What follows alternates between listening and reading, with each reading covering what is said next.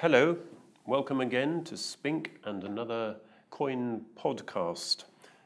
Today it is a pleasure for me to show you a selection of the Anglo-Saxon coins from the collection of Anglo-Saxon, Viking and Norman coins put together by a dedicated collector, Alan Williams, who has spent 40 years amassing a really interesting collection. This year we will be selling it a series of sales, and to begin with, the first sale will kick off with just a selection. We've chosen 100 of the best Anglo-Saxon pieces for the March auction. I've got them here in front of me, and it's such a pleasure to look at 100 really nice, interesting, but also extremely good, high quality Anglo-Saxon coins. We've got the whole range. We've got the various Anglo-Saxon kingdoms, starting with Kent, small kingdom down in the corner, centered on Canterbury, of course, where Christianity first came to England, and their mint, not surprisingly, their main mint was at Canterbury. We've got the coinages of the archbishops of Canterbury as well. After Kent, we can move into the middle of the country, where we have the Anglo-Saxon kingdom of Mercia, big, important kingdom under their very strong king Offa. They're the smaller kingdoms in East Anglia, short-reigned kings, but very important. We will not deal with the Danelaw and the Viking coinages. That will be for a later sale. And then, of course, we have Wessex, famous because perhaps of Alfred the Great, which leads us into the formulation of the Kingdom of All England, which the kings of Wessex gradually became, and they assumed that title, the Kings of All England. No sooner had they done that, of course, than the Vikings returned, poor old Ethelred II, and we have Canute and Arthur Canute. We have the House of Wessex coming back, and of course we end up, after Edward the Confessor, with Harold II, whose short reign ended at the Battle of Hastings, where, as we all know, more Northmen, but this time one generation removed, so they were now Norman. More Normans come across from France and finally conquer the Anglo-Saxon kingdoms of England.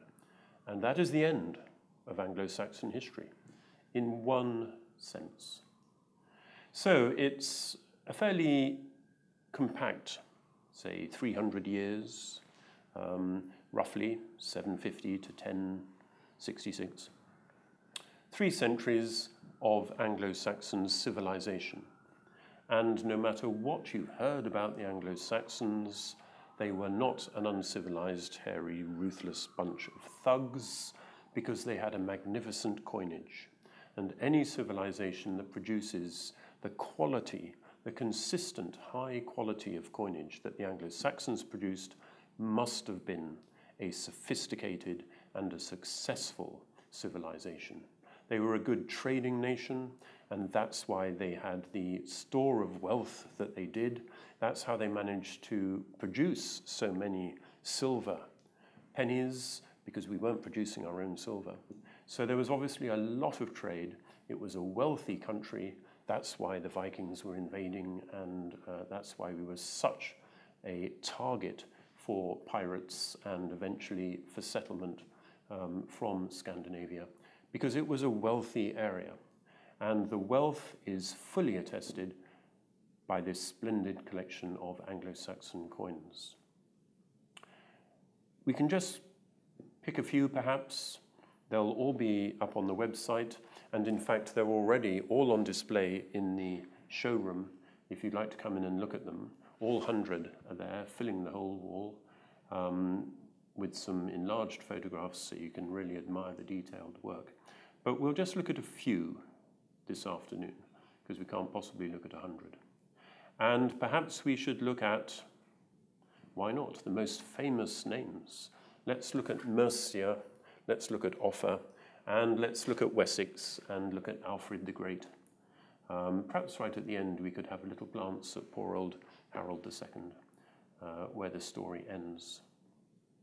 So to Mercia, the big central kingdom in the middle of England, with their strong king, and he had a very interesting coinage. He even put his wife, his queen, on the coinage, and we have a couple of those coins as well, which was exceptional in Anglo-Saxon times. So let's start with Offa. Why not? Offa, king of the Mercians, and a fabulous coinage. Here we have some splendid examples, and they all have portraits. Now, are these accurate portraits? No, they're not. They're stylized, and their model was probably a Roman coin or Roman coins, which the moneyers would have had in front of them as examples, and they follow pretty much a set pattern. But having said that, they're so full of character, you would be very, very tempted to think perhaps Offa really did look like this, which is a very sharp and very pleasing portrait. Or perhaps he looked like this, which is rather a scruffy, ugly portrait. Or this third one, well, here he looks like a Roman consul with his very pronounced profile and his diadem. It doesn't matter. They're all superb little works of art. They're not hugely rare, they're scarce. Alan Williams has assembled a wonderful group of them here. What are rare are the coins of Offa's wife, his queen, Cynefrith, here she is. And her title as Queen of Mercia is actually on the coinage, which is very interesting. So there's the coinage of Mercia under King Offa. His coinage merged with the other kingdoms because inevitably he was always at war with his neighbors. Offa, of course, is remembered for building the great rampart, the great earthworks between his kingdom and the less friendly people to the west of him, known as Offa's Dyke. Now we can move on to, why not, Wessex, and of course the most famous Wessex king, Alfred, known as Alfred the Great. And again, portraits on his coins. But what contrasting portraits we have here. This chap, looks like he's got dreadlocks and a huge great nose. It's a fabulous interpretation of a portrait of Alfred. But the other one, very close to the Roman prototype, very proper, and he's had a haircut. So very contrasting portraits. Here's a tiny one, because although they're mostly pennies, there are a few half pennies. And this is a little halfpence of Alfred. And here we have another contrasting style with a very decorated, almost brocade cloak that he's wearing. Quite beautiful. So, lovely coinages of Alfred. Well worth your while, I think, to come in and have a look if you're in London. If not, look on the website. They're all illustrated there. I could say something about the second life of these coins, which might be of interest. But before I say about that, I'll just bring out one by way of introduction. Here we go. Here's an archbishop, Archbishop Wilfrid of Canterbury. This coin was discovered in a field about 20 years ago, or maybe 25 years ago, and the farmer brought it in to us in London, and we put it into an auction. I was at Christie's then, and it came up for auction, and it was purchased by a Canadian. So we sent it to Canada. When that Canadian's collection of works of art came back to London for sale, it went to Sotheby's. And so this coin came back from Canada. and it was purchased by Alan Williams. Alan Williams lives in Australia, so the coin was sent to Australia. Now, Alan Williams is selling his collection. The coin has come back to London. This little penny of Wilfrid, which sat in a field for 1,500 years, has travelled around the world twice in the last 20 years. Remarkable. And that's what I mean by the second life of coins. Because all these coins had a first life, sometimes a short life, because this coin did not circulate very much before it was dropped and lost. So it might have had an existence of a year. But when they're discovered again and they go back into the collecting community, they start their second life. And we've got many coins here with histories in the last 200 years that are full of events. They are the subject of learned papers delivered before societies. They get illustrated in books. Careful line engravings are done of them in the 19th century. They get into auctions, into famous collections. They get swapped, they get stolen, they get looked at, they get published. And eventually they end up in a collection like this.